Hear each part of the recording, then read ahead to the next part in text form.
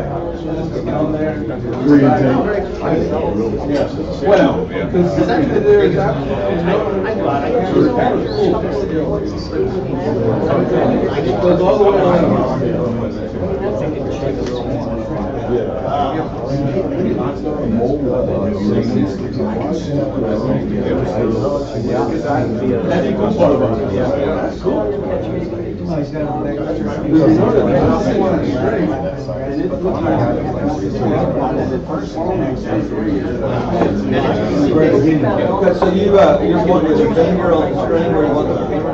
I've worn it once. And it just kind of follows forever. Same position. Right. Right about there and a little lower. Because that's what it's at.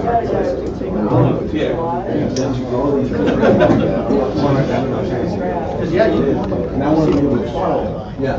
But I want to be able to point and say, this is what I'm body. I know right beside the soul. So it's right for smoke.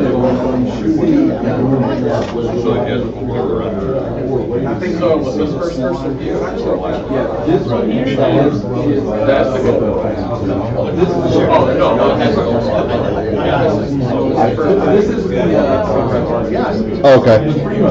I moved it back.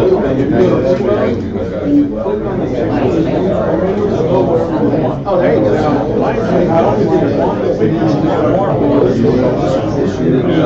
Look at all these bodies.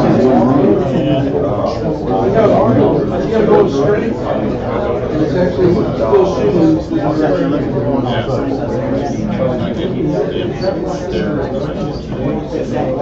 No.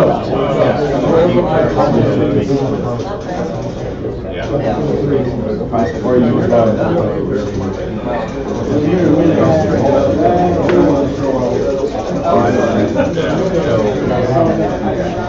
It also tells you that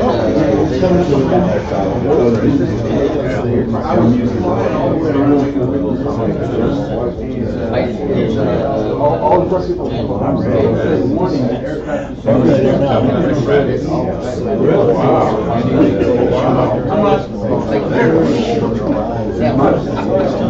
All right, good morning, everybody. Welcome. And I see that you guys are a very friendly bunch of people because you're all so close together. The gentleman, Mr. Coet, in the green shirt, I am putting you officially in charge of the thermostat. If it gets too warm in here, turn on the air conditioner and get it cool in here. So I'm Jake Lawman. I'm the VP of Operations here at UAV Direct Maxer. And thanks again for coming to this training session on aerial mapping. It's going to be taught this morning by Jeff and Mark. They are from Vertical Aspects, and they're going to be telling you a bit about their background. But one thing I do want to say about these guys is they have many, many decades of aerial experience, flying the aircraft, manned and unmanned, and the mapping. So these are two guys that if you're interested in mapping, you need to tap into and get inside their head this morning. And Jeff, go ahead. Great. Well, thanks, Jake, for that introduction. My partner, Mark Paulson here. Glad to see we've got a full house here. We'll try to keep it moving along. We've got a couple sections where you can ask questions, but if there's something that you need to ask while we're doing it, please feel free to. If it's something that we're going to cover later on in the presentation, we will let you know that. And so why don't we kind of talk about what we're going to be talking about here. We'll give you a little bit about our backgrounds and how some of the things we've done in the past have led us to where we are here. Before we do that, could I get a show of hands as far as how many people in here actually own Phantoms? Okay. Most of you probably have the Phantom Vision or the Vision Plus. Okay. How about the Inspire One? Okay. Now, are there any surveyors in the crowd? Okay, great. Well, Mark is a registered professional land surveyor, so any of the hard questions I'm going to pass off to Mark here. I'll just take the easy ones. And so we're going to talk about the mapping theory, and then we're going to go through how to actually capture these images using a sample fixed wing as well as the Phantom. Then we'll take a break while Mark and I set up. We're going to fly some short representative missions out back. We've actually already flown both of these missions a couple of weeks ago when we processed them. So the slides that you see here, a lot of it is going to be what was actually out back. You'll see more of this building than you're ever going to want to see, and the parking lot out back and the field. That's what those maps are taken from over there. Those maps are actually, the one on the left was done with the SenseFly EB, the fixed wing that Mark's going to be flying, and the one on the right was done with the Phantom. So these were done by us. It's as straight as they came out of the machine and then printed by Mark. So when we show you what you're getting with the product, this is what you actually get. We do have some marketing slides in here, but just to get better data sets, but most of the stuff is stuff that we've actually done here. So, and then we'll show the post-flight processing and then do a little bit of a wrap-up after that. Okay, so my background, a lot of things have led me to this. I got out of college, worked for a radio, for a television station for a while, so kind of got my love of videography, being a camera operator. Decided I wanted to do more with my life, ended up joining the Navy, ended up making it a career, was a pilot for 24 years, most of that in rotary wing. Towards the end of that, when they take you out of the cockpit, my love kind of turned to information technology, so I ended up getting a master's in IT, went through the DoD Chief Information Officer School, and my last tour was the Chief Information Officer for the Navy Pentagon staff. And if you look at the dates there, yeah, that was right about the time of 9/11. I'd actually put in my retirement papers for the end of September of 01, and ended up delaying for about another 6 months to try to help put the Pentagon IT infrastructure back together again. So a lot of personal memories of 9/11 for me there. After that, went to work for Lockheed Martin, and ended up doing a couple programs in the DC area. What was in the Immigration Naturalization Service, Patent and Trademark Office. Got down to New Orleans just in time for Hurricane Katrina, so I can tell you about that. No, there's not a black cloud over my head. Stand next to me here. And then also got involved, probably like a lot of you did, trying to fly the RC helicopters. Realized those are a lot of fun and very challenging to fly, and was thrilled when DJI came out with the multi-rotor. Actually had someone build my first F450 for me, and then I figured, well, the only way I'm really going to learn this after I crashed it was rebuilding it, put more stuff on it, turn it into an F550, and I bought an S800, and then Mark bought the Phantom, and he was doing the fixed wing sales around the same time, and we just purchased a couple of Inspires as well too. So we've got a wide range of experience with the DJI products, and Mark certainly with the fixed wing products as well too. Okay, Mark?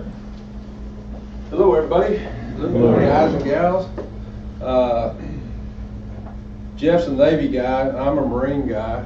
I don't have any appropriate mixed company Navy and Marine jokes. Couldn't come up with any. I started out wanting to be an architect, not a surveyor, and unfortunately I couldn't get hired in Bryan, College Station, where I grew up, Texas A&M. I know y'all are probably Longhorn. And so I went to work for the engineering department and stayed there as a draftsman. Eventually became registered and been practicing surveying pretty much the rest of my life. Built my first computer in '78, so I'm kind of a little bit geeky on that side. And I also am a private pilot. So when we were trying to come up with a company name, Jeff's wife actually said, "Why don't you just call it Two Old Geeks?" That URL was available, by the way. Did you register it? So we were introduced by a common friend who knew that I was doing the drones and he was doing the drones. I just happened to buy a Phantom 2 Plus off the web before I knew about these guys. I think you told me about them. Anyway, I want to thank UAV Direct for having us, and if you probably most of you deal with them now. They're great guys to deal with, and they've really taken care of us in our endeavors. So we're going to talk a little bit about mapping, the theory, and products. Basically, in my mind, there's two types of maps. There's a graphical map, and then there's a real map. The real map gives you some information you can use. The graphical map is like how to get to the zoo, go see the Alamo. We just grabbed that off the web somewhere. There's generally not to scale. You can't rely on them anything other than trying to figure out how to get somewhere. This is the UAV Direct property right here. The yellow line, as you can see, was the actual boundary that Steve provided me from a surveyor. So I put that in ArcGIS and threw it on top of that aerial, and that's how we came up with part of that map by merging a couple of them together. You surveyors have been around, I've been around probably longer than most of you, but this slide's kind of inaccurate the way it kind of gives you the idea that you start there and we've gone up to satellites. But truly, the original flights that have been doing them for as long as I can remember is the airplane. They've been doing photogrammetry for years, and they would take two photos and put it under what they call a stereo plotter and draw contours with it back in the old days. Well, then we swapped over. Well, technically, I guess you could say the on-the-ground surveyor came before the aerial because they've been doing that for thousands of years. But then the satellites came along, and that made our life a lot easier. Now we have the EV and our fixed wing, and then we have the Phantom, and that puts it into our hands. And, you know, stuff that was just, you know, an airplane, couple hundred thousand for a camera, we couldn't afford to do it. And the really nice thing is the quadcopter and the drone, the fixed wing, is the accuracy you get.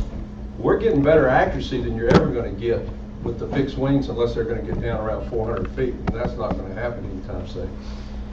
The little survey guy in there holding up the GPS, and you surveyors, that GPS is not in the trash. That's a prop, so don't try to take it out of here.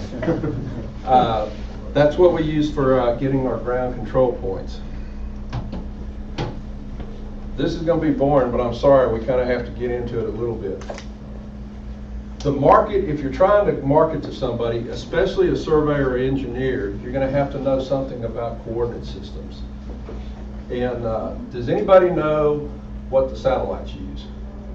The coordinate system. Pardon? NMEA.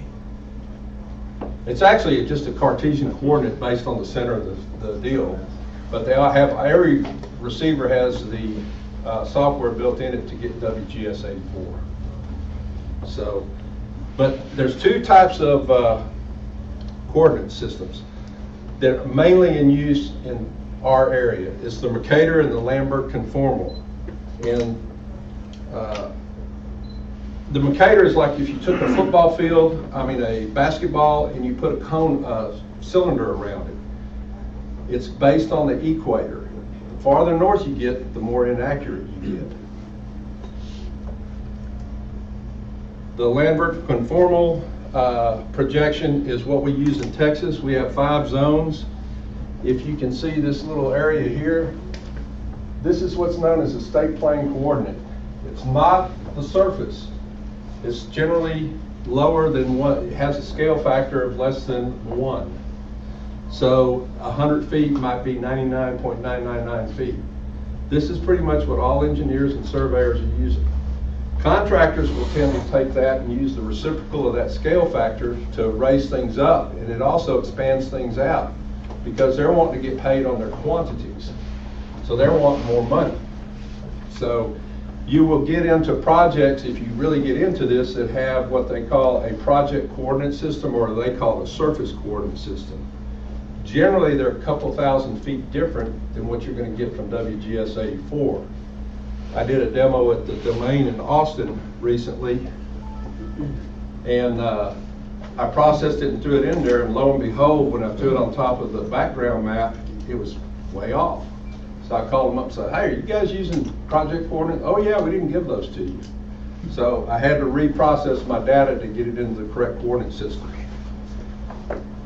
The slide on the left shows projections. I don't know if you can read it that well.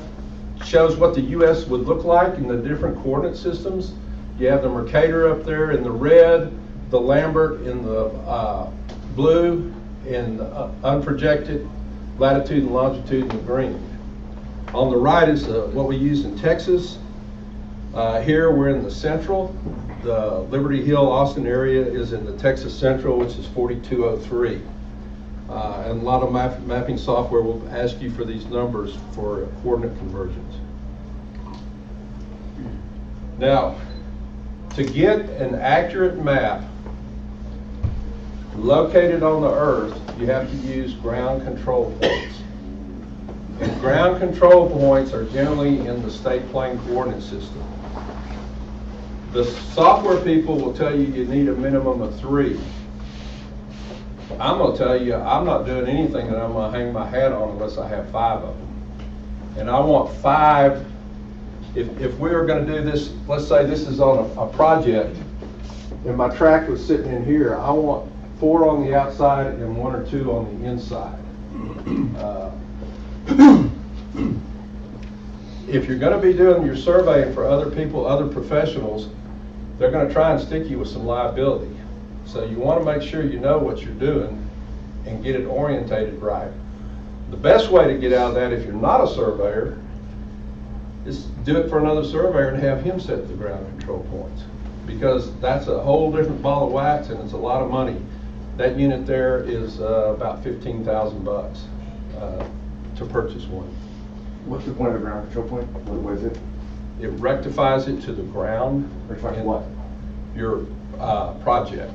Okay. Your photographs Okay. of the point cloud. So, in other words, when you pick a point in that picture, the surveyor can go out and set that point on the ground. Does that make sense? There's all different kinds of way of attaining ground control points. As far as I'm concerned, the 3 on the bottom left are useless. Jeff will not agree with me on that. But you have to have ground control points to get it into the right place on the face of the Earth.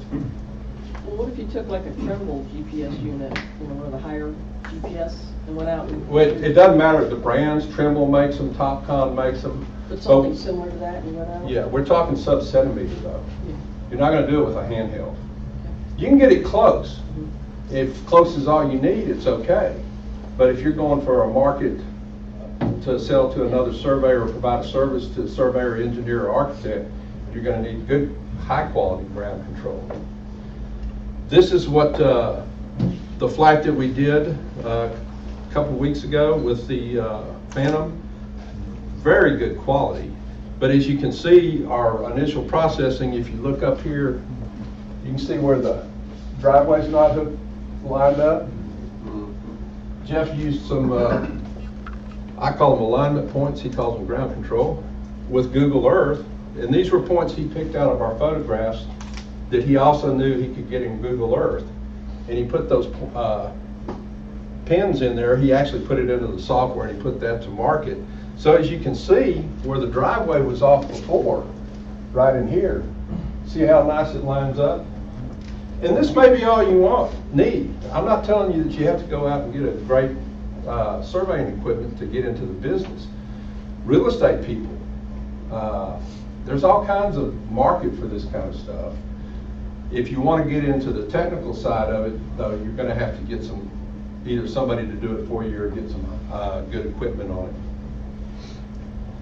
Yeah, so as I understand it, what the ground control points that I put in there, they were Google ground control points, so it lines it up well with Google, but it's not really lined up well with the real world. And the surveyors would all give it a thumbs down but if you're looking for something that you can show to a layperson or a real estate and you need it to line up with Google Earth, and like Mark said, it doesn't have to have that accuracy, this may be good enough for you. Do you lay out panel markers, or do you just? I'm glad you brought that up. Yes, I do. Well, I don't lay out panel markers. I typically, when I'm doing a demo, I carry a can of white paint. And I paint an X on the ground and I shoot it with a GPS. You can get fancy. The best ones I found the easiest in the photographs was where they took a paper plate and put a nail in the center of it. So you don't have to go out and build the big fancy X's like we did for aerial photography back in the day. Yes, sir. Assuming one could afford something like this, what's the learning curve to learn how to operate one of those? To learn how to operate, it's not that big. Do it properly. To know if you're getting the right answer, it's a pretty steep learning curve. Anybody manipulating the data. Anybody can push the button. What do you get out of the drones and the map data using the software? Well, you get an orthomosaic. Does anybody know what orthorectified means? I had to look it up when I got into this. Orthorectified is an image that is corrected for elevation, camera, and tilt. So an orthomosaic is they take all the images and correct them, running it through software, and then they put them all together to make the overall map. You also get the 3D point cloud, which is very important because it uses the 3D point cloud because it has the elevation data to get to the orthomosaic.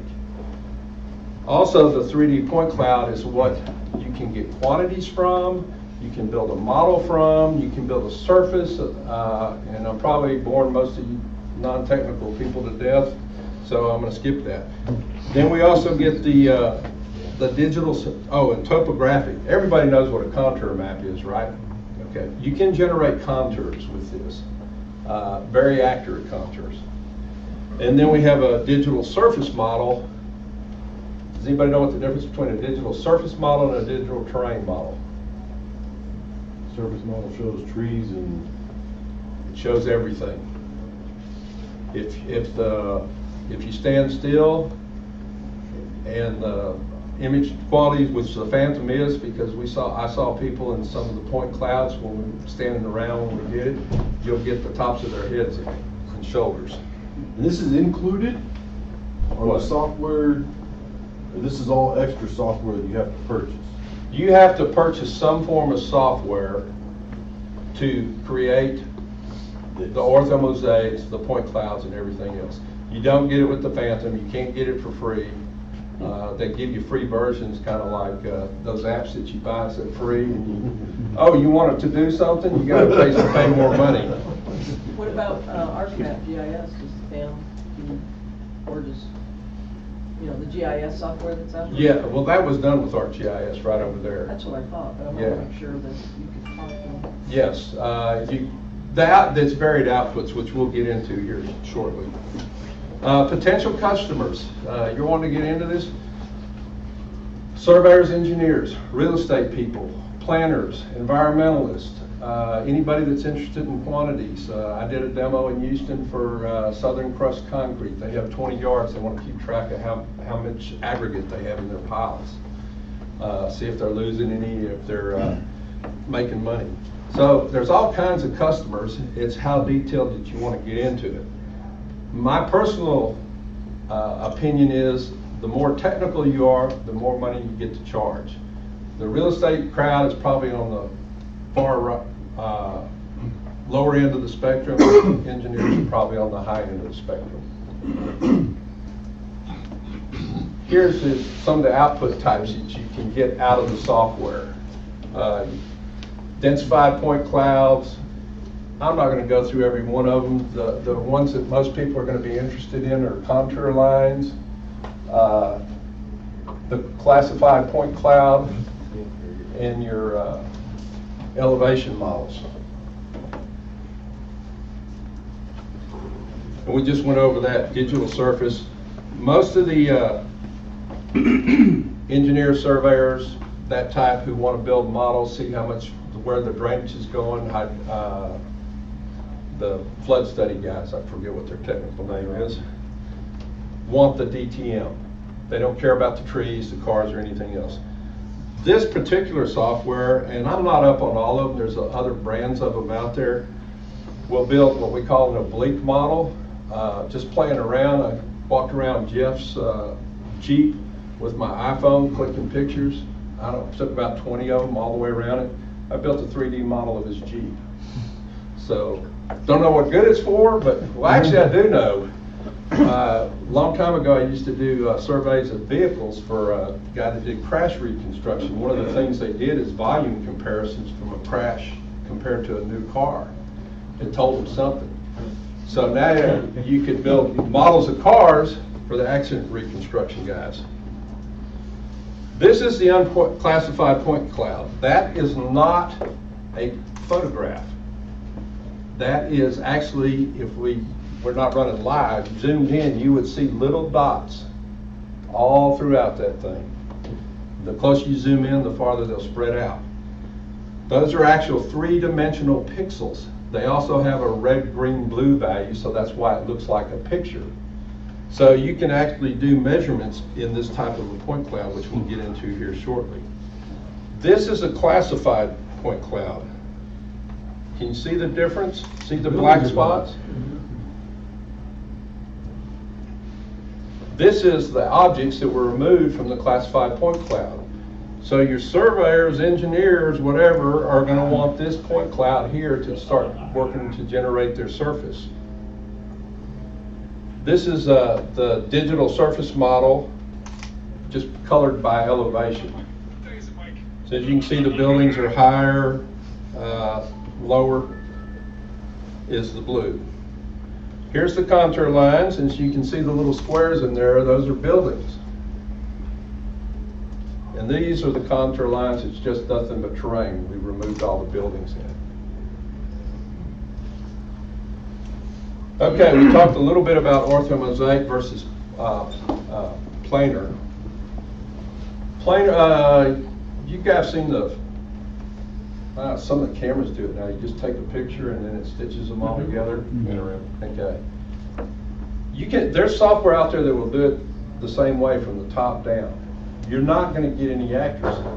You're going to get a pretty picture, which is neat, but it's only, small data sets, which y'all can all read, and it has very few key points that it uses for matching.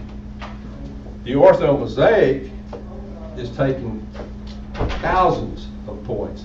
In fact, I think to get the most optimal, it has to have over 8,000 point matches per image. It preserves the integrity. You can start measuring distances in there, and you can get three-dimensional distances out of the orthomosaic. Now, when you're flying along, you're taking these pictures, how do you know where to take the pictures? How far apart do you take them? We'll get into that in a minute.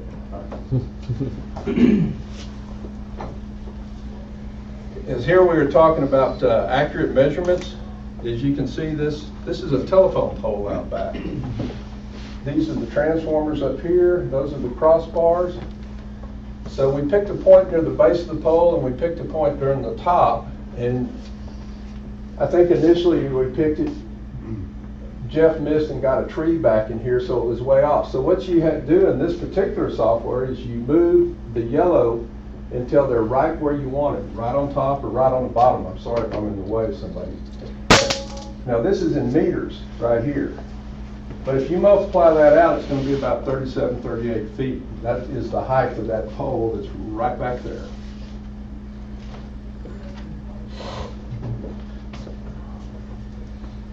And that's all inferred from top-down pictures? Yes. Might talk for that for a minute. It's kind of everybody know what the nadir is? You know what the man, I'm going blank. Straight down. Zenith? It's Zenith straight and- down, and we got straight up. Zenith. Zenith. Yeah, thanks, man. I should know that. I measure zenith angles all the time. Zenith is from your eye up, nadir's down, and it's straight down, as close as possible. So all the photogrammetry is done nadir if possible. And the nice thing about the Phantoms and the Inspire when it gets there is it has that gimbal. So it takes out a lot of the airplane. When we fly it later, you're going to see it. You get a much higher quality image with the quadcopter than you do with the airplane. Well, there were some questions there. Even a plane, fixed wing plane with a gimbal on it though? You could do that. Okay. Yeah. Know they're out there, but I've seen very few that are in commercial use. Now the big airplane, the piloted airplanes, they are gimbal mounted. Yes. Any hyperspectral imaging capabilities yet? Yes. Well, that's more dependent on the hardware than it is on the software. This particular software actually does have where you can use different spectrums like near infrared, red edge. They have a multispectral camera for the fixed wing that I deal with most of the time. They also have thermal, and all this is getting really exciting. It's changing so fast, it's really hard to keep up, and you guys are kind of like on the cutting edge of it. The workflow, they're two different tools. If you want to fly an intersection, or I'd say up to about 2 acres, 3 acres, the Phantom will do a wonderful job.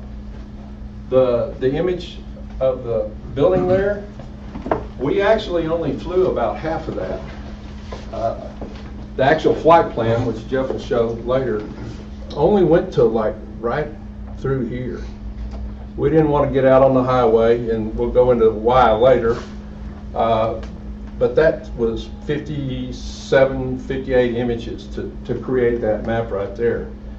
This took about, I don't know, 18, 19 minutes, and I think there's like 260 images in that one. Is there 30-something acres here? 30, I say it in there, it's 30 plus. Okay. So they're two different tools. As a surveyor, I use GPS sometimes. Sometimes I get out the old gun. Well, they're not too old anymore. They're all electronic. But depending on the job I'm going to do is what tool I'm going to do. So you could get into this relatively inexpensive.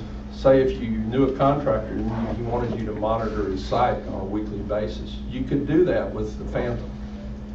You don't have to have a $25,000 fixed wing with all the software to do it. Fixed wing versus multi-rotor, we just kind of went into that. If you're going to go over about 3 or 4 acres, right now today, probably over 2, you better get a fixed wing to do it. If you have a small area, an intersection, a yard, something like that, the Phantom's a great tool. I'm really impressed with it. We've been experimenting with the Inspire, and once they get some software for it, I think it's really going to be great. The nice thing about the multi-rotor, you can get it in and out of a real small place. I got to have room to launch that airplane and retrieve it. You fly it at higher altitude, we don't get as much detail because we have longer flight time, but it's considerably more expensive than a Phantom setup. And it is hand launch, but you still have to land. Yes. What's limitations for doing the Inspire right now? Why can't the software handle it? It's just images, right? I'm going to let Jeff talk to that in a little bit. It's mainly software. Any experience between the crossovers between that you can do a VTOL with a fixed wing? You mean merge the two? Yeah, there's a few platforms that are out there. Oh, you're talking about the ones like The Tilbrook? pull the rotors off and stick the wings on and fly it? I mean, they're cheap now, but just the concept. I think it's a great concept. I haven't seen one that I would want Right. to do real work with yet. And I don't know if y'all were here for Gene Robinson's class. The fixed wing is pretty reliable, but you're not getting the detail. So if you're going to get into this, I think he said 2 is 1. You better think about having a backup. When I go to the field, I pretty much have a backup for everything. There's nothing like going 200 miles and get ready to do a job, and you can't do the job, and they want the data the next day. So you're going to have some redundancy in your systems. And like the map over there shows, and we've talked about already, you got the fixed wing and the multi-rotor. I think the image, of course I couldn't zoom in very high to capture the whole area on this, but it's very good quality, a lot better quality, the one on the left, than you're going to get with Google. Now, how high did you go up? That was flown approximately 350 feet. The multi-rotor, the Phantom, flies at 50 meters right now. We have one that we did a test flight on with the Inspire, flown at about 50 feet. And believe it or not, there's cracks in this asphalt basketball court. I was able to measure the depths of those cracks. Wow. What's the biggest range you've been able to get out of a Phantom in one battery? I'll talk to that when I go through the Phantom. It's more a limitation of the software right now.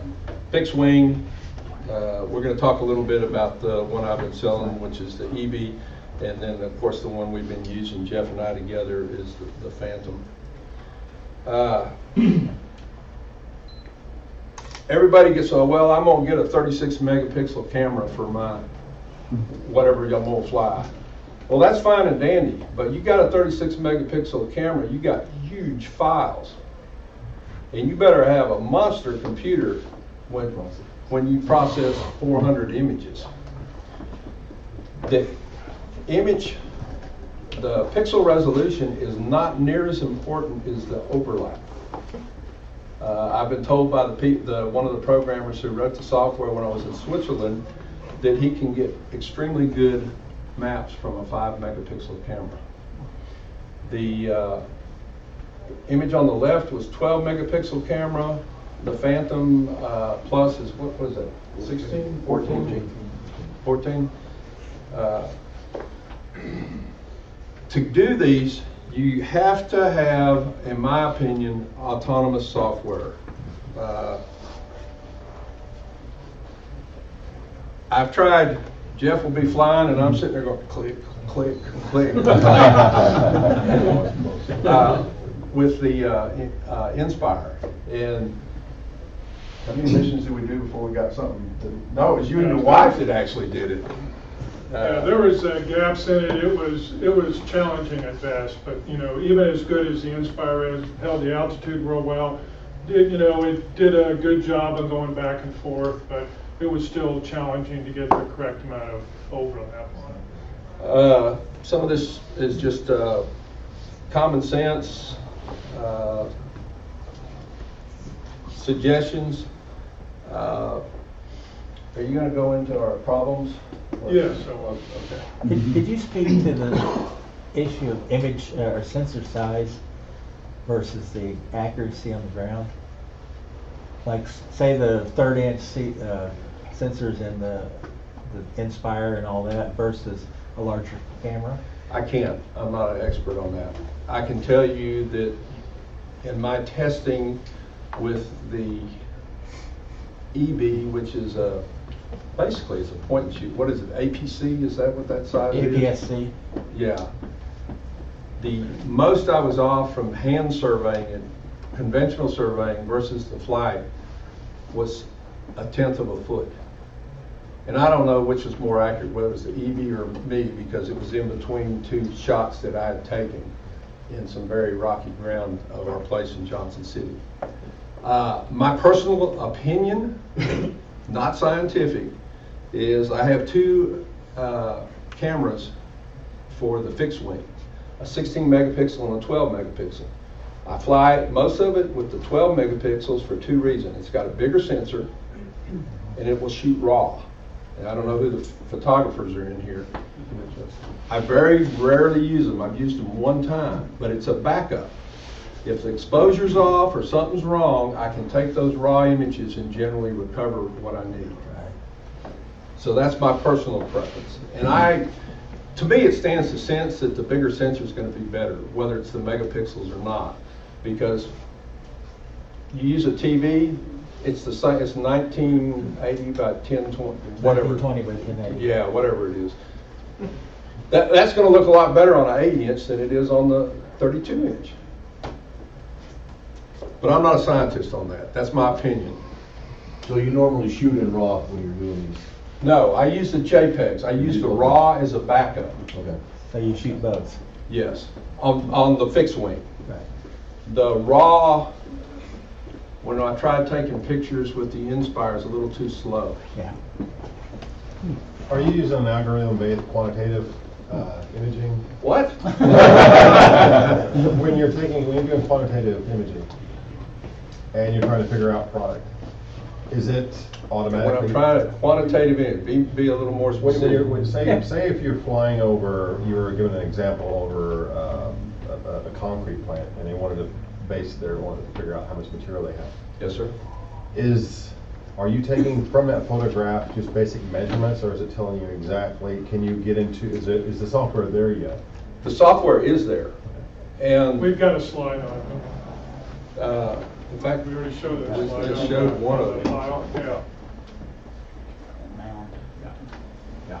Right there. That's done entirely within the software. But while we're there, explain that we have a point cloud.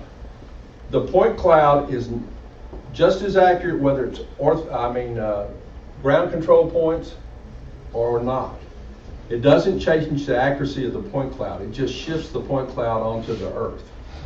So now, if you only wanted a one-shot deal, you can fly it without any ground control points. But if you want to go back on a weekly basis and compare that one to the next week, then you need ground control. So that's done with Fix 4D? Yes.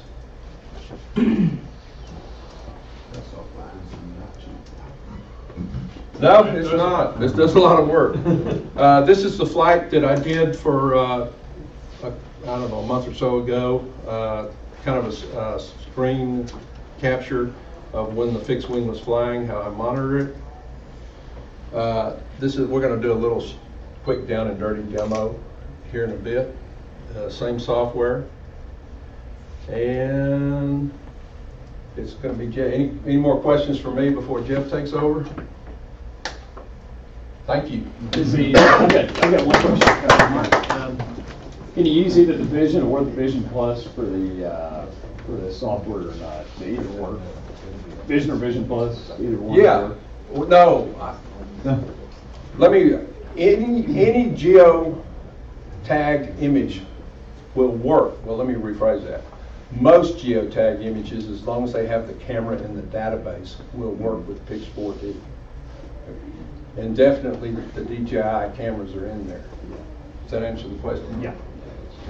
Now, the app will only work with certain Phantoms, and I'm going to let Jeff talk to that. Thanks. Thank you.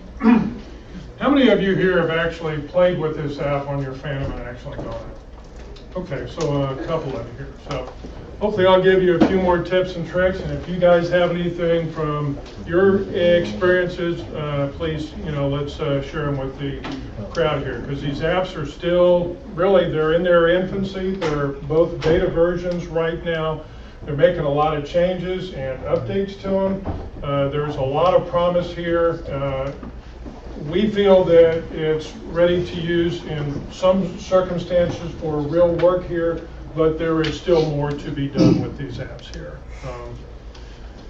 What do you need to make this happen? Well, you can use your iPhone or you can use an Android tablet. I'll talk to you a little bit about the differences between the iOS and the Android versions of these. You can either use a Vision or the Vision Plus. system. That's what the app works with. You need the Capture app. You can get the Capture app for free. I'll show you how to do that. And then you need to at least be able to look at this and do some manipulation. You need the Pix4D, either the Discovery program, which is the free version of it, or the Pro version, which has all of the features enabled within the program. It's actually the same software you download for both. Once you license it up and once you start your trial, then it activates the other features. And I'll talk to you a little bit about the free trial as well, Joe. Okay, so for the Pix4D Capture app, this is actually from the Android version. You have on the left there, you've got a grid mission, and on the right you got a freeform mission as well too.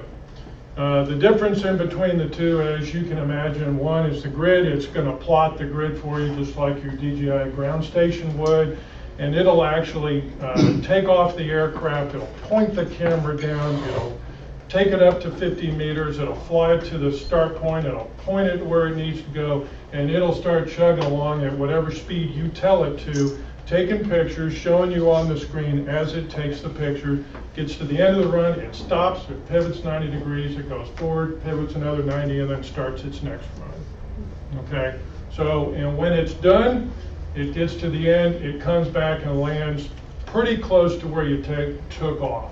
It does not seem to be as accurate as the regular home point when you set a regular home point. So that's one of those lessons learned that we have, is that start it in a little bit bigger area. Don't do it right next to your car because it may want to try to land on top of your car. There is a way to gain control of it. You hit the S1 switch, you bring it down, and you can get manual control of it again. But we have found it is not as accurate as the regular home point. Not sure why, but just have a little bit bigger area there. It's generally within about 10, 15 feet, but that could be a pretty critical 10, 15 feet if you're in a very small area. How long has the software been out? I know it hasn't been very long because they just released the SDKs for it. I was an Apple guy through and through, never had even seen Android before. When we first heard about this and when we first became a dealer, they said, hey, all that's out there right now is the Android. Well, I went down to Costco and I bought a little Samsung Tab 4 8-inch and have been playing with the Android version of it. So really started in the November time frame. I think the iOS app has only been out since around the end of December, the first of the year. The iOS does not have all the capability that the Android app has. It does not have the freeform mission in it yet. It does not allow you to rotate the grid the way that the Android version does. Neither one of them allow you to modify the height yet. 50 meters was what they found worked well for doing this. So they've locked it in at 50 meters. You can see it's grayed out. There will be an option for changing the altitude, something other than 50 meters. So around 150 feet is what this thing's flying at. And that does seem to be a good altitude for being able to get the images here. A little bit about the freeform mode is it'll actually allow you to hand fly the aircraft, and it'll allow you to designate, I know it's hard to see the bottom two, the horizontal image spacing and the vertical image spacing. So it knows when the aircraft is moved the required 3 meters horizontally, it'll snap a picture. Or if it moves 2 meters vertically, it'll snap another picture. So it helps you with that. When do I take the picture here? Yes. Does that mean that so you said it was the Vision Plus and the Vision? Yeah. And then so does that not mean the GoPro one with the Plus? Well, the problem with the GoPro, any of those, is you don't have direct control of the camera. So the only way this is going to work is if the transmitter can control that camera to take a picture. And you can't do that with the GoPro. At least not without, I'm not saying that no one has developed interfaces, but this software only works. It uses the DJI software development kit, okay, and then they give it to Pix4D, and then Pix4D writes the app to do this. So. But in regards to this free flight. The free flight, actually, I've got one where someone took a GoPro and walked around a fountain and just had it in his hand. You could walk through this building and use. So you could do it that way. Yes, you can. Okay. You're not going to get everything on the free flight that you do. You can't do measurements with the free flight. You will get a 3D model, but it doesn't have anything to actually reference it from. Unless it has that the geo-referencing data, then you're not going to be able to get the accurate measurements. So I'll show you some slides. So so working with a surveyor that had the geo tags, and then you would overlay that, then that would work?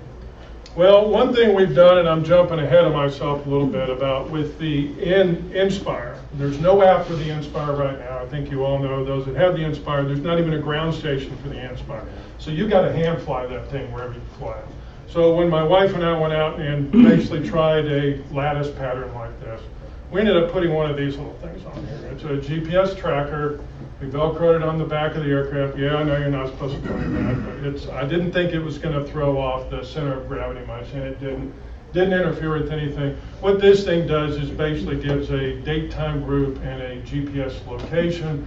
There's software that you can then take the date, time group of the cameras, images, merge them with this, and you get pretty good, accurate geotagging using this little $60 item here. Okay, yes? I don't know if there's any other guys in here that custom build their crafts, but does this interface with a NASA NV2? Well, basically that's what's inside the Phantom is the NASA flight control. I've never tried it with my F-450, don't know whether it would work or not. I don't know that there, with my F-450 I don't really have a direct way of being able to, well, I certainly wouldn't be able to control the camera with it. Could we do a free form with it? If you're going to use an F-450 or something else, you might want to use the ground station and put in a pattern using the ground station. And if you had the GoPro, you could have it take a snap every half a second or second. You'd have a lot more images than you need possibly. Doesn't it connect like to the wireless portion of the Phantom or the copter, the Pix4D capture app? Well, the Pix4D is basically hooked in. You're getting a live connection. Pix4D is essentially sending the points for the Phantom to fly to. One of the things we recommended to Pix4D, and they've been real good about listening to us as a dealer, but even their help and support is outstanding, we found. That we suggested, hey, rather than going down, turning the aircraft and coming back, just slide it over and slide it backwards. And they say, yeah, it's a great idea, we'd like to do that, it'll save battery power, but the DJI SDK doesn't allow for that. All we can do is give it a lat long, and the DJI portion of it is the one that commands it to go where it needs to go. Yes? I can speak a little bit to his question, at least with the Wukong M. We've done with the ground station, we've mapped with home-built quads, a little GPS tagger like that, and merged the information from the tagger into the metadata on there and got pretty good results. I don't know about the NASA. I would think that it would be similar. Yeah, and I'll get into a little bit more about the DJI, the way that they do their geotagging and all, which is why you really need the app to go along with it. Okay, so when you actually start a mission on this, you actually start the app, and it gives you a couple warnings. It said flip the S1 switch up, don't fly over crowds, that sort of thing. And then once you've connected to it, it shows you that you're connected to the aircraft, and then you hit the next button, and then it actually comes up with a checklist here. And as this app gets more developed, they're throwing more and more checklist items in there. So it'll even tell you whether your SD card is in there and it's formatted, so you're not going to go flying without an SD card. Okay, it will let you know whether your S1 switch is where it needs to be. It does an awful lot of things, and it's the same on what the okay. Another one of those tips that we've learned is put a freshly formatted SD card in every time you do the mission. So it's only looking at that one mission on there. It'll really speed up the amount of time it takes to send the information back down. So SD cards are cheap. Change them out, have a freshly formatted one. I go into the DJI Vision app. I set all the camera settings. I format it using that. So I've got a freshly formatted card when I start a new mission. You just use a 16? Pardon me? Just use a 16? 16, actually, I think I've got a 4 gig. I mean, it doesn't take a whole heck of a lot. Right now on the Android app, I think the most you can do is 100 by 100 meters. That's around 67 images. I think the iOS app, you can make it a little bit larger. I found out with doing the 100 by 100 meter, if I took off with a 98% battery, I'd probably land with maybe 45, 50. I did have one that the battery got down to 30, right before he took the last picture. It aborted the flight and came home. I did have all of the images except for the last one. So, yes. Can you run through one battery halfway through and then continue on another battery? The app doesn't allow for that. You can certainly reset your point, like if you're doing a larger area, you can reset your point, adjust the overlap a little bit, and then fly another one, which would probably be a smarter way of doing it. Pardon me? And you can merge the two together? Pix4D is really good about allowing you to merge data sets. Okay. You can actually, you can either merge them or you can process them and then you can merge them after you process them. And that's what a lot of folks do because they don't have the horsepower to be able to run 2,000 images through. They'll do them in batches of maybe a couple hundred, do the processing and get all the heavy lifting done and let Pix4D merge them. And it'll tend to, your PC will be a lot happier if you do that. Have you ever like put up 2 or 3 Phantoms and got them to do separate missions at the same time? I have not. I have my hands full with just one. I did do an area. I went to a baseball diamond. It was actually 4 baseball fields with a, with a clubhouse in the middle. And I flew about 4 or 5 different missions, and I did merge them together. So I made sure I had adequate overlap on each one, and it takes more overlap than you think. But yes, you can certainly do that. And Mark's done it certainly with the fixed wing as well too. Does it support telemetry? Pardon me? Does it support telemetry? It has some limited telemetry within the app. It'll show you the battery life within the aircraft. It will, at the end of the mission, and when I say screenshot, I took this with my iPhone because I didn't want to try to do a screenshot when the aircraft, I didn't want to hit the power and the home button at the same time when the aircraft was still in the air. So that's why you see my hand in there, and you can see where it's downloading the images. So what it does is it takes the images on the aircraft, so you're getting the images, and it also creates what's called a P4D file. And that P4D file, that's the Pix4D file. And what that does is that takes the DJI images, the images that you have, and it correctly geotags them. The geotagging that DJI does, I think it's around once every 5 seconds. So if you use just the geotagging information, yes, the Phantom images are geotagged, but if you throw it into Pix4D, you're going to see a big glob here, you're going to see nothing, you're going to see another big glob here.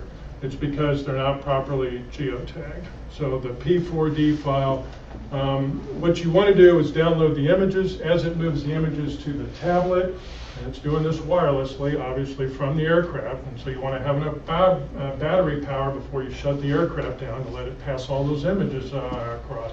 It correctly geotags them.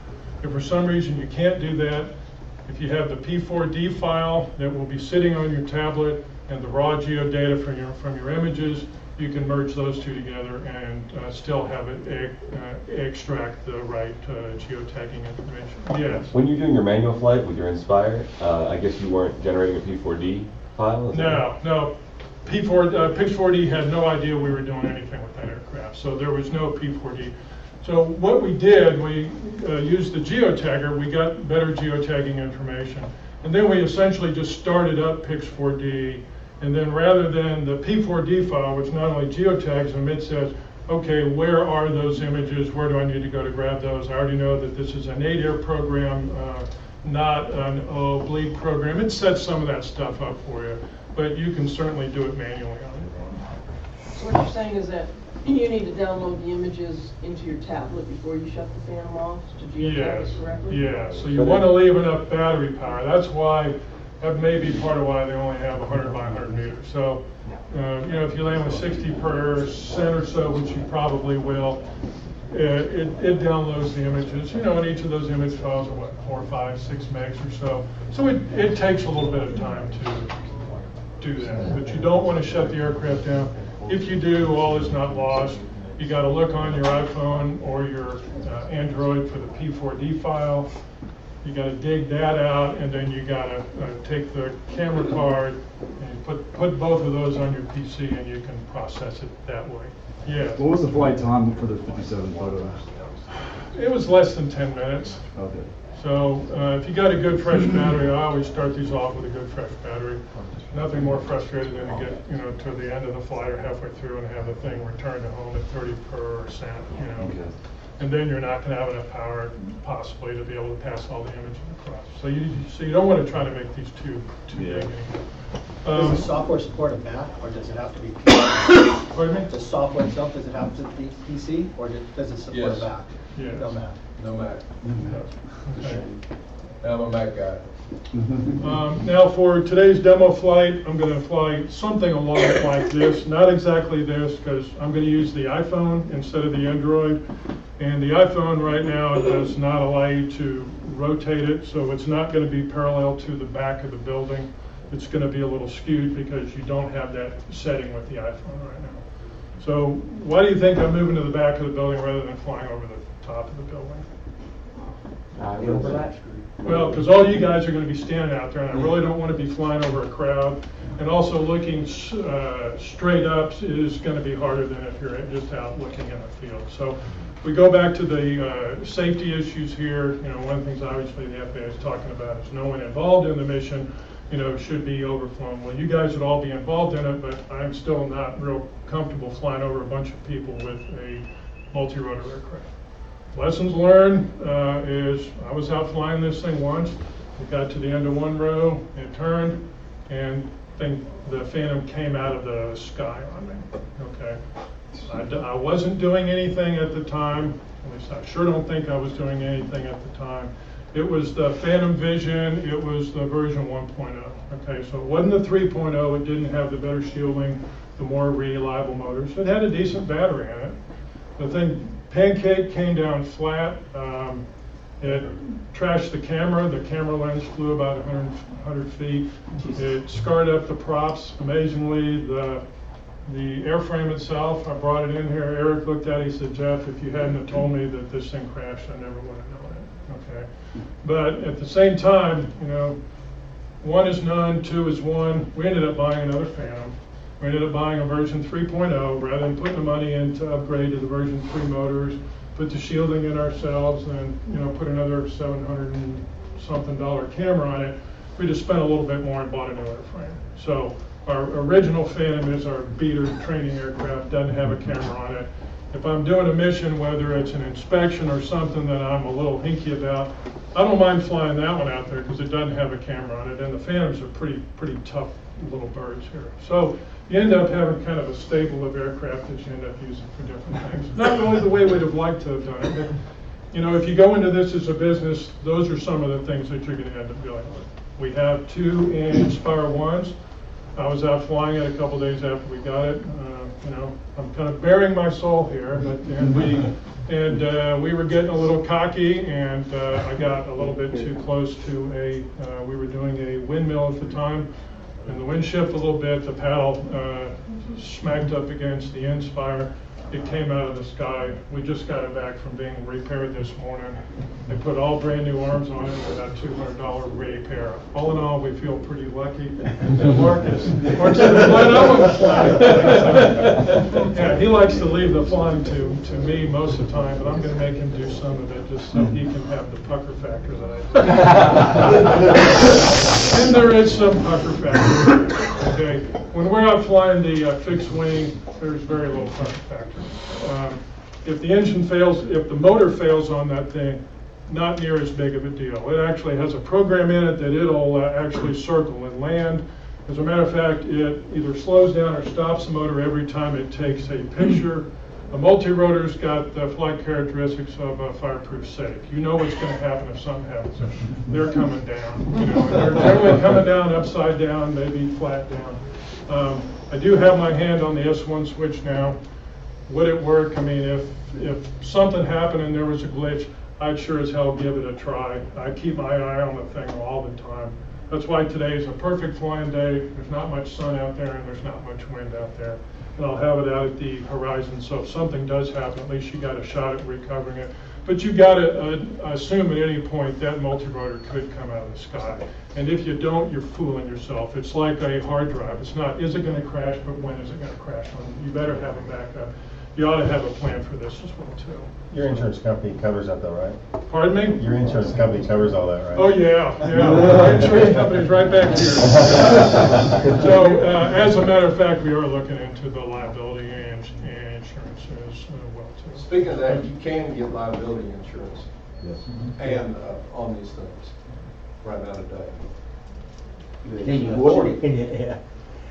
Well, it depends what you're doing. What's the minimum? I have one client that purchased a $5 million liability policy, and it's costing about $5,000 a year. That's not bad. I picked up $1 million for $1,500. Pardon? I picked up $1 million for $1,500. Okay. Probably money well spent. Yes, sir. So what exactly does vertical aspect do anyway, as far as, you guys have software? I'm that glad you complements- asked, sir. We actually have a website, and I'll give you our cards. We formed the company. For one thing, we're real excited about the Pix4D software, and we became a reseller for Pix4D. So Mark's actually been to Switzerland, got some training over there. The software that feeds the SenseFly EB is powered by Pix4D. It's essentially the same software. That's how he is so good with this, other than being a 10-pound brain as well too, because the software is so very similar for both the fixed wing and the Pix4D. But so we're a reseller for them. Mark being a surveyor, we wanted to be able to get into either we can sell someone the software, and we're required to charge list price on it, but what we can give you is the hands-on training that you're not going to get if you get it online. So, yes. You'll probably go to this later, but the differences between the free version of Pix4D and I've got a chart that shows all of that, and for those of you that have been, it is a very expensive program. It does an awful lot. It is a niche program. There aren't a lot of customers out there. Microsoft Word's got millions of customers. They can spread their development costs over. Nowhere near as many people buying Pix4D, but it is, there's Agisoft and there's Pix4D out there. Agisoft is a couple Russian guys doing it. One Russian guy. One Russian guy at least. You say it's expensive. To us, it is expensive, especially if you're just a hobbyist. What is it? But the if you look at Erdos, which is like, we're talking to get into it, minimum of 25 grand. Yeah, I think Pix4D, if you buy the full license, I think it's like $8,000. $8,700. $8,700. No, they have a- So you can rent it monthly for $350. Yeah, Yes. $3,500 for the year. So I'll talk to you a little bit about, if you're interested in this, the way to do it, to actually get smart on it before you start your trial period. They will give you a trial of the full-blown program. When I did it, I think it was 7 days. I believe it's up to 30 now. You're only going to get that once. So download the app, learn the program, play with the free version of it, get your data sets out there, and then when you think you're fairly smart with it, then go ahead and start your 30-day trial and play with the full-blown thing and see, is this something I want to do? Is this just making my hair hurt do this, or am I really enjoying doing this? Can I make money at it, or is this just something I want to do every once in a while? You can either rent it by the month, you can rent it by the year, or you can do the one-time charge as well too. So. And are you guys doing the training as well, did you say, or would you do Yes. training classes to learn how to use Well, it? we will provide, just like Mark, when he sells an EB, he goes and does a training class with people. This is something that we had talked about, that depending on what license you end up buying, we could provide different levels of support for that, up to a full day of training if you buy the one-time license. So as you can see, I mean, you're learning some of it here, but there's an awful lot of stuff that you really need to get on the machine, hands-on, someone showing you how to do it. Pix4D's got some great tutorials out there. If you've been to their website, they got tons of stuff out there. They're really good at the support aspect of it, almost as good as DJI. No, they are really excellent at the support. They are over in Switzerland, so there's a little bit of generally a 8 hour time lag depending on what time of the day you get them. But we found them to be real good in answering our questions, and Mark fires them a lot of questions and some pretty technical surveyor type questions. Yes. Are you into new dealerships? Pardon me? Are you into new dealership accounts in different areas, different cities? Don't know yet. We're kind of feeling our way through this. Jeff's retired, I'm not. Self-employed, basically. Yeah. but, Or self-unemployed. self-unemployed. No, I thought I was going to retire, and after 6 months, I started getting really itchy. When you get to the point where you've alphabetized the tools on your tool, it's time to go do something. And you know, my wife likes me getting out of the house, but now she says, "Boy, you sure are busy with this thing." But it's really a labor of love for us. We really enjoy doing this. Been in the corporate world, I've been in the military world. And as you can tell, there's some passion with us for doing this. Yes. Do you hand fly the fixed wing? No. Or is it like an autopilot? No, it's got a great autopilot on it. Okay. And, yeah, I mean, it goes up, it calculates the wind, it flies the pattern, it can fly a crossways pattern, comes and lands where you want it to. It talks to you as it's coming down, it gives you the altitude, you can wave off. They even put a feature in there, and I realize I'm kind of talking, but this thing looks kind of like a buzzard when it's flying, and it attracts other buzzards. It sometimes attracts hawks as well too. Like I think the folks in Australia had a problem with it, that a hawk attacked it. So they got a switch in there that you can basically have it do a barrel roll if a bird's about to attack it. You can have it do a real steep descent, at least give it a fighting chance. So we're working on putting lasers on it. Not quite there yet. Electro-stimulus? How does this software compare with the ArcGIS software? Is it kind of similar? Yeah. ArcGIS really has no software for doing the photo rectification that I know of. Now, you can read the LAS file into ArcGIS and build a model. It doesn't have very good tools for editing the LAS file. LP360 fits into ArcGIS. It's about, I think, another $8,000. Of course, ArcGIS, the advanced version, is about $20,000. So you got to be serious about it if you're going to go that route. They tell me the 3D analyst, you can do some stuff in ArcGIS with it. Are you able to manipulate files in a real estate aspect? If you take a three-dimensional picture, there's a huge telephone pole, light pole in the picture, and you want to edit that out in order to print the 3D image, are you able to manipulate the file in that? Well, there's basically a misnomer right there. You're not getting a 3D image, you're getting a 3D point cloud. Okay. To answer your question, yes, you can edit the pole out of the 3D point cloud. By just deleting the points? Well, you reclassify them. I did a demo for the concrete. They had a conveyor coming up, so they're interested in the quantity of the pile. I reclassified the points in the conveyor, so when I did the pile, it didn't take the conveyor into account for the way you did the different lines on contour and typography and stuff like that, separating them out. Yes. Yeah, yes. But without getting into editing the point cloud, the image on the right, the Phantom 57 images, it creates the orthomosaic, and I'll show you that on the post-processing. It's about 140 megabytes in size. So it's got a lot of data in there. It's not just one or two pictures. I mean, it's taken all of those cameras. So you can certainly put that into Photoshop or something else and edit it. You'd want to get it into a smaller file size before you do that. But that will produce a TIFF image that you could then manipulate. Yes, sir. How much time do you have involved in that from the start of the maybe even the planning process through the flight, through the editing to the final product there? How much time is involved in that roughly? Okay, I did it all. So well, I didn't process the point cloud. Jeff processed the point cloud for the building. I did the entire big map, big area. Didn't do a lot of planning. Probably 30 minutes pre-flight planning. What I did is I downloaded, in the software you can download the image into your computer, because most of the time in the field you're not going to have internet. So you need an image or a map to show you where you are. That's built into the software that comes with that plane. So flew it. It probably took, I think, 19 minutes, something like that, to fly.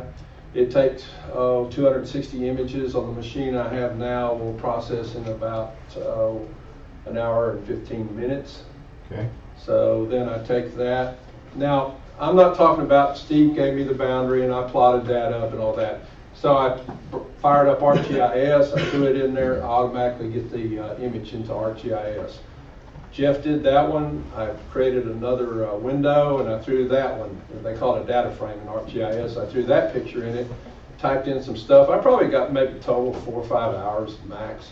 Okay, so if you're just being, at 50 bucks an hour, you're charging, you know, what? Well, first off, I don't work for 50 bucks an hour. But still, that's still a $250, $300 charge at that fee, at 50 bucks. So if you're doing it $100 an hour, you're $500, $600. Well, you're kind of talking the economics. I'll Yeah. try and put it in more of a surveyor term that since I'm a surveyor, I don't really market to the real estate people. I've got well over 100 flights on the fixed wing. Most of them are 100 acres or bigger. So we've got some surveyors. You know, what would you charge to do a 100-acre topo, roughly? Anybody speak up? Huh? Thousands. Well, let's say 10,000 bucks. Okay. Let's cut that in half to 5,000 bucks. And let's say I can only charge for 50 flights. 50 times 5,000 is 250,000 bucks. Pretty good return on your money. Well, that's not that one. I surveyed my own property, which is 10 acres. It took me the better part of a day, 7 or 8 hours, and I didn't really get down to the river much. I flew it in the EB in 22 minutes. Generated a contour map. I was done in about 2 hours. The same thing took me 7 or 8 hours to do. Yeah, see, and I'm looking at it from the economic standpoint, from a business standpoint that says, I can do this for you at X amount of dollars, where the way you're doing it now is costing you, you know, 20,000. I can do it for 5. Right. Well, also another real advantage, when we went to the concrete crushing place in Houston the other day, and we flew a demo out there, there were vehicles going right and left, people working, forklifts, dump trucks, all that kind of crap. If you had surveyors out there with sticks, they're going to have to shut that stuff down. We flew over the top of them. They didn't even know we were there. We were parked in a corner. That's the real beauty, is the time and money it saves the company, that they don't have to shut down operations. Yes. Yeah, I'm an inspector, so let's say I have a 14-story glass and concrete curtain wall. Is there something out there at this time to where I can do a pattern? Instead of going horizontal out and down and out, I can do my vertical. Not yet. Not yet. It's coming. Isn't that the free flight though that he's maybe talking about? Or The free flight, we've played with some of that. We've done a facade of a building, and we basically manually flew it left and right. And it's more challenging to manually fly it and get the correct amount of overlap, even with this app, than one might think. The problem you're really going to have, though, is if it's a mirrored reflection. Right. This is photogrammetry. So Kind of like an IR. Yeah, you're going to have some issues there. It's not going to do well over water because it doesn't get the data points. The water's moving. It's not going to see the water. What's your range of And really, a lot of the surveyors in the crowd, I mean, the picture in the orthomosaic is kind of nice, but what you really want is probably the 3D model. So to them, the pictures are gravy. It's really the underlying data. What this program is really great about is feeding into other programs, and then you do further manipulation with it. And I like to tell other surveyors it's a flying data collector. I've got one other question. Let's say you're doing a phase 2 environmental or phase 1 environmental. Is there something out there that's going to read the ground in one of those contours where, let's say I've got an oil spill that's taking place, where it's going to pop in my photography? I'm not quite following you. Are you saying, will you be able to see the oil spill? Yeah, will I be able to see that in the 4D picture? Oh, the 3D pictures. Yes and no. It kind of depends. I've done some lakes. It gets a little flaky looking. You really have to go in and kind of hand edit it to make it flat, because we know water surfaces don't do this. So better on a calm day, or? It has nothing to do with it. It's the reflection on the water. Okay. Now, there's a professor down at Texas A&M Corpus Christi that's been doing experimentation, putting targets underwater, and he's getting some fairly decent results. Why not putting a polarizer filter on the lens? Well, it's not the polarizer that's the problem. It's the problem of water is constantly moving. Yeah, okay, so it's. You need a fixed point that it can reference off of, like the corner of this laptop, you know, but you're not gonna get with water. And it's not 100% accurate, so you may have a pixel here and a pixel here and a pixel here, so you're gonna get an uneven surface on the water. Yeah, as a Navy helicopter pilot, one of the hardest things I did was try to hover over water. Because whereas on the ground you got a reference point, you're flying in formation, you don't have that over water. And a similar type of Okay, I think unless there are any questions, we are going to be showing the post-processing after we do the flights. We are going to do a couple of short flights with both the EB and the Phantom, and Mark and I'll go ahead and get set up for that. Thanks.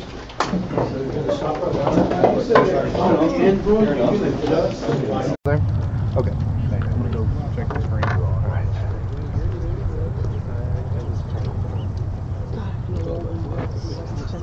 Where's the wing from? From behind us. It's free. Launch it that way and bring it back that way.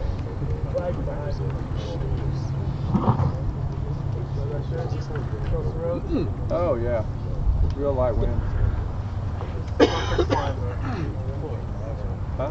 Perfect flying day. I'm gonna launch it on it.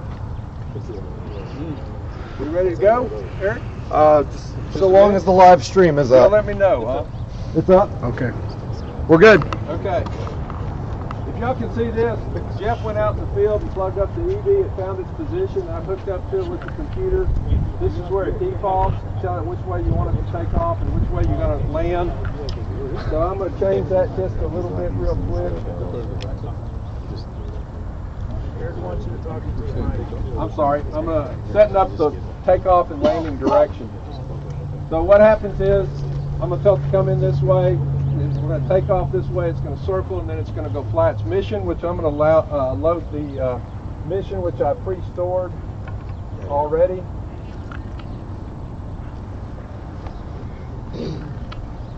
The reason it circles, it's not only climbing to altitude, but it's got a pedostatic system into it that it's calculating the winds aloft as well too. So it can adjust the flight path. It can crab into the wind as necessary to be able to produce an accurate flight path. This is the flight plan I set up recent, the area I wanted to cover, and now I'm just going to upload it to the airplane. Is the altitude set? The altitude is controlled. I don't know if you can see it or not. Oops. Download link lost. We're going to have to start over. See that 1.6? You control your pixel density. Go restart it with it.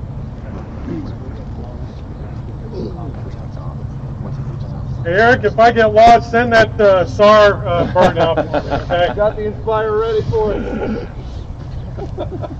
Walkie-talkie.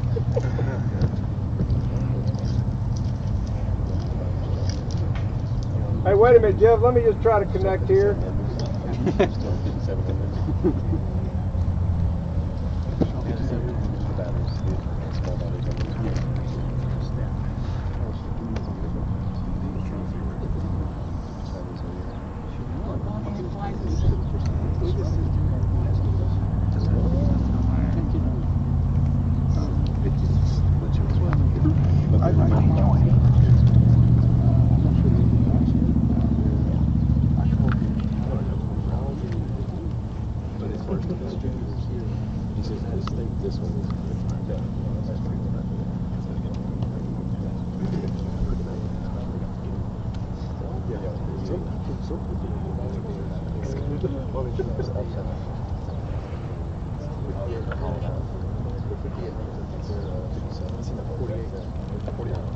Okay, we got our mission uploaded to the EB, and I'm going to go start it.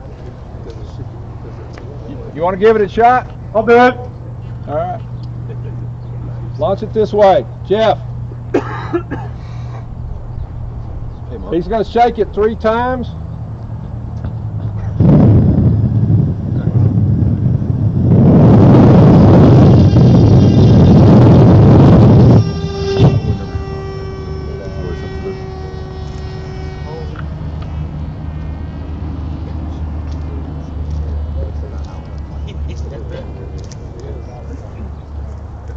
now you're figuring out where it's flying. This is the airspeed, wind speed rather.